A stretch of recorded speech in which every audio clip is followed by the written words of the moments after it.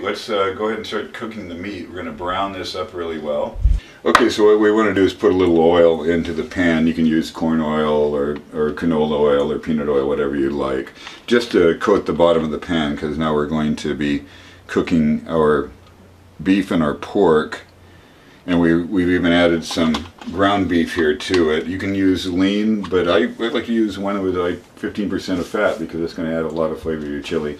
It's not a low-cal dish anyway. So go ahead and put on your heat at high.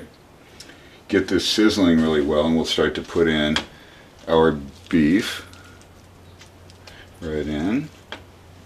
Little cubes of beef. You see, this is going to be really meaty and chewy. This is going to be awesome.